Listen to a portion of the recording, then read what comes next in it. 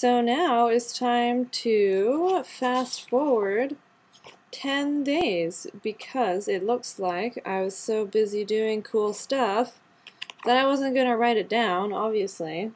So this one is Wednesday, March 10th, 1999. We left from Kuala Lumpur and took an airplane to Australia. On the weekend, we went to the Reptile Park. My favorite thing in the Reptile Park was that you could hold a snake.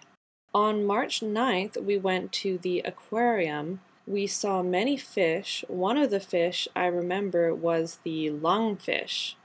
Sometimes we would go into tanks where fish, rays, and sharks were. Now, I'm sure we didn't actually go into the tanks, but alright, check this out. This is my little illustration for the Reptile Park. See? This is my illustration for the aquarium. Look, fish. Also, I have a little map here of Australia. If you have the chance to go to Australia, visit the Reptile Park.